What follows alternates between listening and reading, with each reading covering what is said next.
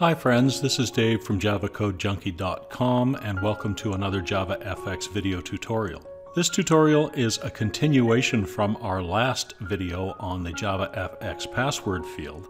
In this video, we're going to learn how to change the password mask character. In a password field, characters are masked by a bullet character, that's that little round black dot. And there's no simple way to change the character that's actually displayed. If you're at all familiar with Swing, the Swing JPasswordField has a method setEchoCharacter. There's nothing comparable to that in JavaFX. I had to do some digging in order to find this, but the actual character is buried in the skin that's used for the JPassword and the JTextField.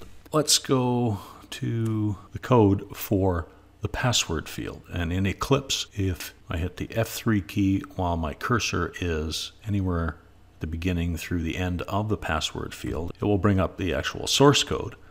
Now you see password field extends text field. There's no new functionality that's added in the password field. So where then is this bullet character? So to find that, we'll go to the TextField source code, and I'll do a search for the word skin.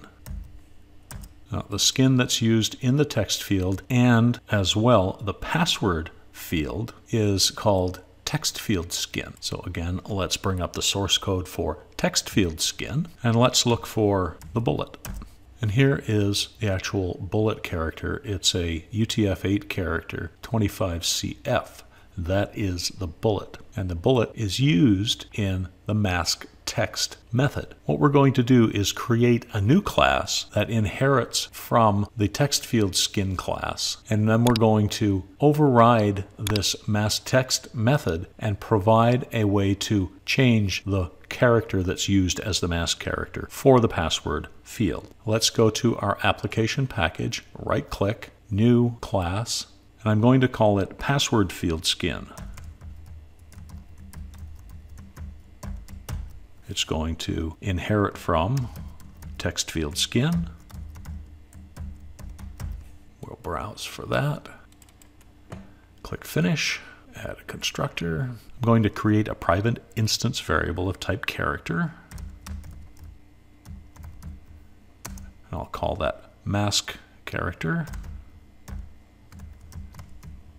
Initially make that character the same as the bullet character in the TextField Skin. And here we'll override the mask text method. Click OK. We'll go to the TextField class, find the mask text method.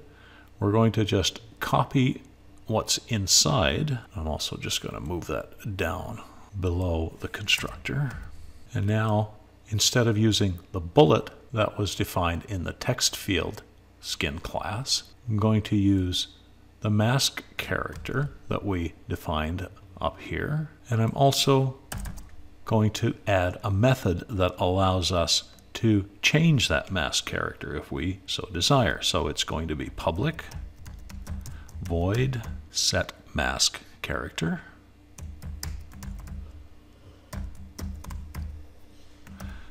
It will expect a character, mask character. And then we simply save that in our private instance variable above. This dot mask character equals mask character. Save that, and then back in our main.java, we're going to set that skin for our password. Password.setSkin, new PasswordField Skin.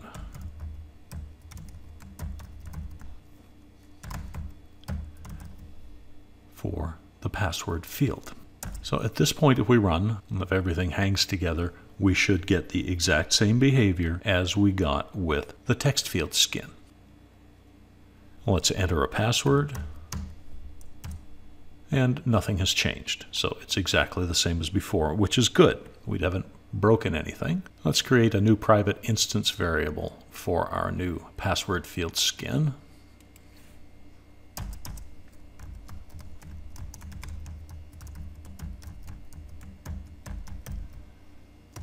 We'll call it Skin. Skin equals new PasswordField Skin.